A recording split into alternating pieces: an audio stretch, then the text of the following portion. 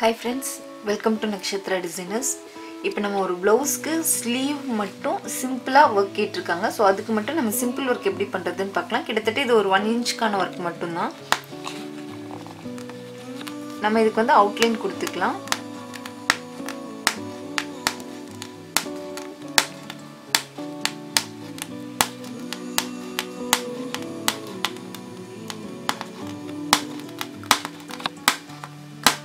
So நிறைய பேர் வந்து டபுள் லைன் அப்படிங்கும்போது ஒரு லைன் மட்டும் தான் காட்றீங்க அந்த செகண்ட் லைன் காட்டல அப்படினு சொல்லி கேட்டிருந்தாங்க.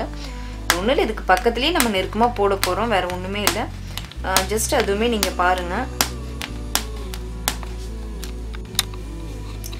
செகண்ட் லைன் பாருங்க கேப் இல்லாம நம்ம நெருக்கமா எப்போதும் போல ஒரு ஸ்டார்டிங் செயின் போட்டுட்டு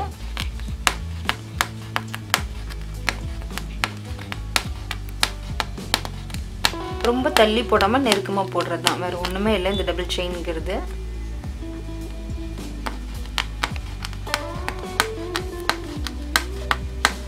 ஒண்ணு மேல ஒண்ணு ஏற கூடாது. ஃபர்ஸ்ட் போட்ட செயினோட அளவுக்கே அடுத்த செயினும் இருக்கணும் அப்படினு இல்ல. ஏனா ஒவ்வொரு இடத்துல நம்ம ஒவ்வொரு மாதிரியா போடுற மாதிரி இருக்கும். சோ ரெண்டுமே ஒரே செயின் அளவுக்கு ஈவனா வந்துகிட்டே இருக்கும் அப்படினு சொல்ல முடியாது.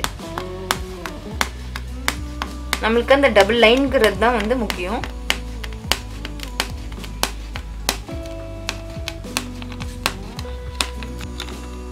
அடுத்து நான் green கலர்ல ஒரு thread work கொடுக்கிறேன்.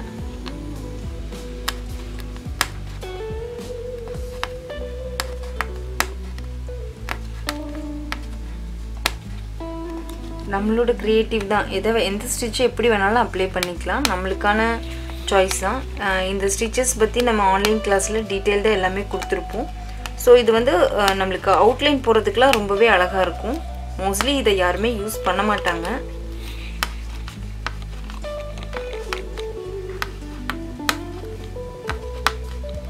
ஒரு கொடி மாதிரி போட்டுக்கலாம் இத யூஸ் பண்ணி. இல்ல இது மாதிரி border லைன் கூட கொடுத்துக்கலாம்.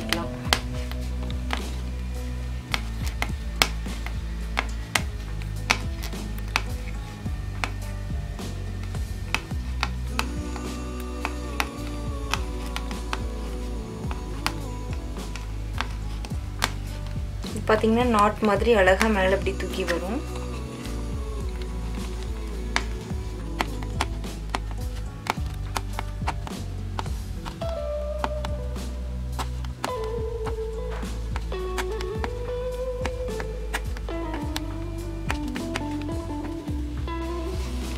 இப்போ இது பாருங்க நான் சரி ஒரு லைன் கொடுத்து இந்த அவுட்லைனை நம்ம வந்து கம்ப்ளீட் பண்ணிட்டோம்.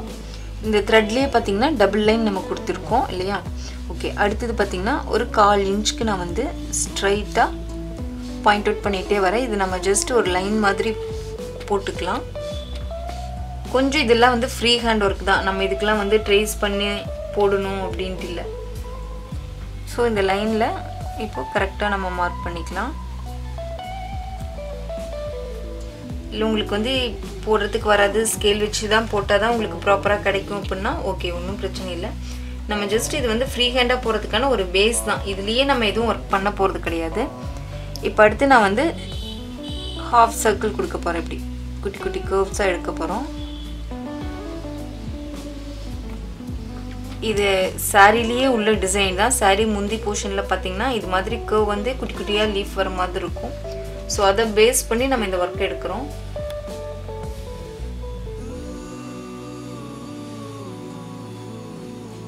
ஓகே இப்போ இதல நம்ம வந்து இந்த கர்வ்ல வந்து வர்க் பண்ண ஆரம்பிச்சுக்கலாம். இப்போ நம்ம இந்த கர்வ் போட்டுறோம் இல்லையா? இந்த கர்வ்ல நான் இப்ப வந்து பீட்ஸ் கொடுக்கிறேன்.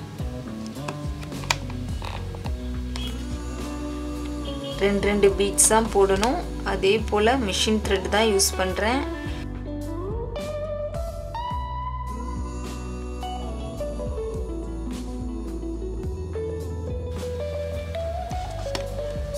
இது பாருங்க நமக்கு ஃப்ரீ ஹேண்டா இதெல்லாம் பழகிட்டோம்னாவே போதும். நீங்க உங்களோட ஃப்ரீயா இருக்கிற டைம்ல கொஞ்சம் இது மாதிரி வரையாம இல்லனா இது மாதிரி ஜஸ்ட் டிரா பண்ணி கூட போட்டு பார்க்கலாம். இது மாதிரி வர்க்குக்குல நம்ம வந்து ட்ரேசிங் பண்ணனும் அப்படிங்கற அவசியமே இருக்காது. ஏன்னா இதெல்லாம் வந்து நெக்கோட ஷேப்க்கு இப்போ ஸ்லீவ்ங்கிறதுனால ஓகே ஸ்ட்ரைட்டா போட்டுறோம். ஒவ்வொருத்தங்களோட ப்ளவுஸ் பேக் நெக்கோ ஃப்ரண்ட் நெக்கோ வந்து டிஃபர் ஆகிக்கிட்டே இருக்கும். சைஸு 8 இன்ச் யூஸ் பண்ணுவாங்க, இல்லை 9.5 இன்ச் யூஸ் பண்ணுவாங்க. அதுக்கு தகுந்த மாதிரி நமக்கு வந்து ஒவ்வொரு தடவையும் ட்ரேஸ் பண்ணிக்கிட்டே இருக்கணும் அப்படிங்கிற அவசியம் இல்லை. அதெல்லாம் கொஞ்சம் எக்ஸ்ட்ரா வேலையாக தான் இருக்கும் ட்ரேசிங்கில், இது மாதிரி ஒர்க்கெல்லாம். அப்போ நம்ம இதை வந்து ஃப்ரீ ஹேண்டாக பழகிக்கிட்டோம் அப்படின்னா நம்ம இதை ஈஸியாக வந்து வரையாமையே ட்ரேஸ் பண்ணாமையே நம்ம நீட்டாக போட்டுகிட்டே போகலாம். ஸோ இந்த பீட்ஸை வந்து நான் ஃபுல்லாக அப்படி கர்வ் கொடுத்து கம்ப்ளீட் பண்ணிடுறேன்.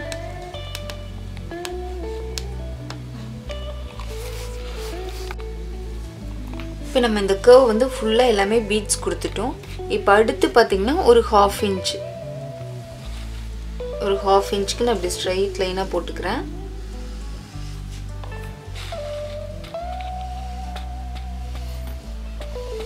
லைன்ஸ் முன்ன பின்ன இருந்தால் பரவாயில்ல, ஏன்னா இந்த லைன்ஸ்லேயே நம்ம ஒர்க் பண்ண போகிறதில்ல. ஒரு பேஸ்க்காக தான் இந்த லைன் கொடுக்குறோம். இப்போ பார்த்தீங்கன்னா இதில் நான் வந்து இப்படி பெட்டல்ஸ் போடுறேன்.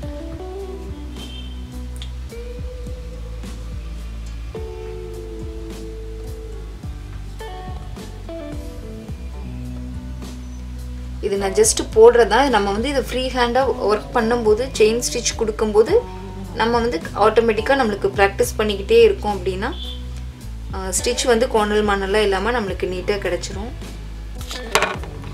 இப்போது இதில் நம்ம வந்து ஜரி ஒர்க் கொடுக்கலாம். இப்போ இந்த கர்வ்லேருந்து நான் ஸ்டார்ட் பண்ணுறேன்.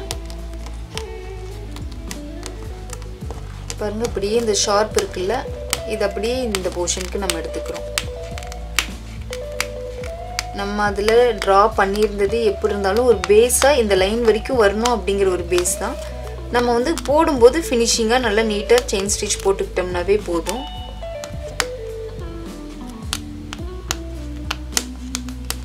ஷேப்பில் நம்ம அதுக்கப்புறமேட்டு இப்போ நான் அதில் வரைஞ்சது ஒரு இடத்துல இருக்கும். இப்போ நான் போடுறது ஏன்னா கொஞ்சம் மிஸ்டேக் பண்ணி வரைஞ்சிருந்தோம்னா கூட நம்ம ஸ்டிச் போடும்போது கொஞ்சம் கரெக்ட் பண்ணிக்கலாம்.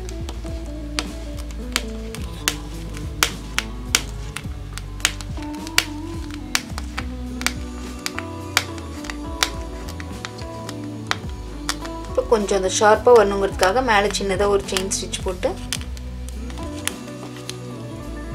இப்போ நம்ம வந்து சிங்கிள் லைன் இது மாதிரி கொடுத்துட்டோம். இப்போ அடுத்தது வந்து டபுள் லைன், இன்னொரு லைன் கொடுத்துடலாம். ஏன்னா அப்போ தான் வந்து நல்ல எம்போசிங்காக அழகாக தெரியும். இப்போ பார்த்தோம்னா அதை ஒட்டி இந்த பாயிண்ட் வரைக்கும் உள்ளே போகணும் அப்படின்ட்டு இல்லை, நம்ம வந்து இப்படி வெளியே அவுட்லைன் எடுத்துக்க போகிறோம். ஸோ எப்போதுமே ஒரு அவுட்லைன் வந்து டபுள் லைன் இருந்தது அப்படின்னா தான் அதோட ஃபினிஷிங்கே வந்து ரொம்ப அழகாக இருக்கும். நீங்கள் பார்க்கும்போதே உங்களுக்கு தெரியும், இந்த சிங்கிள் லைன் போட்டதுக்கும் இப்போ டபுள் லைன் போட்டுட்டு வரதுக்கும் ஒரு மாதிரி என்ன டிசைன் அப்படிங்கிற மாதிரி ஒரு ஃபீலாக இருக்கும். ஆனால் எதுவுமே நம்ம டபுள் லைனில் வந்து கொஞ்சம் ஒரு ஹெவியாக கொடுத்துட்டோம் அப்படின்னாவே அந்த ஒர்க்கே வந்து நீட்டாக தெரியும்.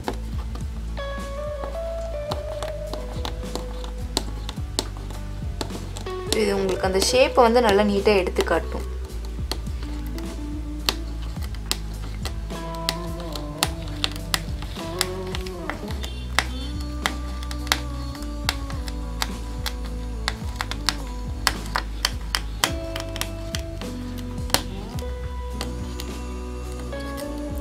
இது நீங்கள் வந்து பேக் நெக்குக்கும் சரி ஃப்ரண்ட் நெக்குக்கும் சரி நம்ம இதையே வந்து அப்படியே யூஸ் பண்ணிக்கலாம். இவங்களுக்கு வந்து ஸ்லீவ் ஒர்க் மட்டும் கேட்டிருக்காங்கங்கிறதுனால நம்ம இதை வந்து இந்த ஸ்லீவ்க்கு மட்டும்தான் இப்போ ஒர்க் பண்ணுறோம். ஓகே, இப்போ நம்ம வந்து டபுள் லைன் எல்லாமே கொடுத்து கம்ப்ளீட் பண்ணிட்டோம். அடுத்து நான் வந்து உள்ள ஃபெதர் ஸ்டிச் போடுறேன். இல்லை உங்களுக்கு செயின் ஃபில்லிங் போடணும்னு நினச்சிங்கன்னா நீங்கள் செயின் ஃபில்லிங் கூட போட்டுக்கலாம். இது வந்து கொஞ்சம் எம்போசிங்காக தெரியும். செல்ஃபாக வேணும் அப்படின்னா நம்ம வந்து செயின் ஃபில்லிங் போட்டுக்கலாம்.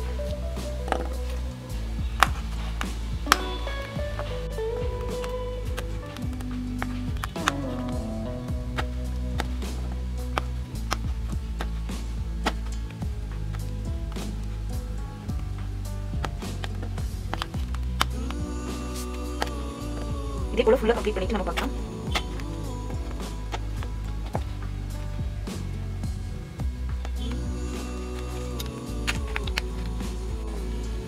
நம்ம உள்ளே வந்து ஃபெதர் ஸ்டிச் வந்து ஃபுல்லாக போட்டு கம்ப்ளீட் பண்ணிட்டோம். இப்போ இந்த போர்ஷனில் நம்ம வந்து ஒரு சின்னதாக ஒரு குட்டி ஷேப் எடுத்துக்கலாம்.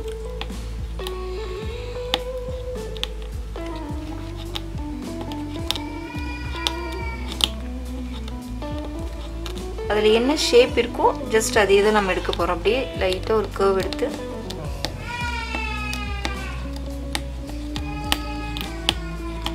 நாட் பண்ணிக்கலாம்.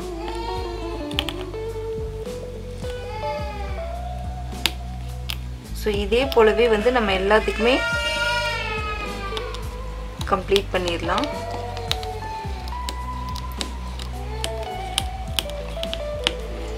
இதுக்குள்ள ஒரு லைன் வந்து த்ரெட் ஒர்க் கொடுத்துக்கலாம். ஓகே, நம்ம வந்து ஃபுல்லாக த்ரெட் ஒர்க் எல்லாம் கம்ப்ளீட் பண்ணிட்டோம். இந்த இடத்துல அந்த ஷேப்கே ஹாஃப் கர்வ் வந்து அது மறுபடியும் ஷார்ப்பாக கொண்டு போயிருக்கோம். நான் இதுக்குள்ளே வந்து க்ரீன் கலரில் ஒரு அவுட்லைன் கொடுக்குறேன்.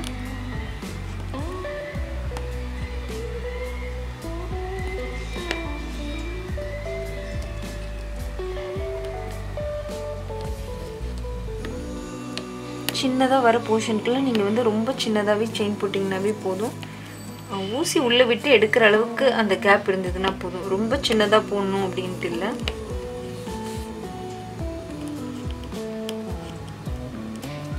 இதே போல் நம்ம ஃபுல்லாக எல்லாமே போட்டுடலாம்.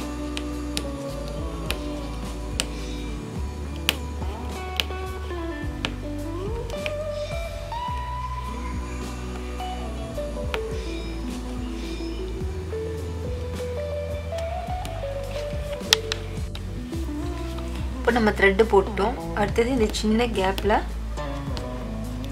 நான் ஒரு பீட் ஒன்று வைக்கிறேன்.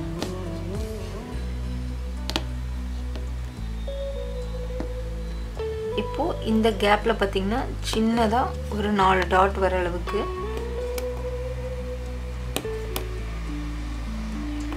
இந்த பக்கம் ரொட்டேட் பண்ணி வந்து இந்த பக்கம் சின்னதாக ஒரு டைமண்ட் ஷேப் வர மாதிரி வரும். ஸோ அதே போல் இங்கேயும் நம்ம போடலாம்.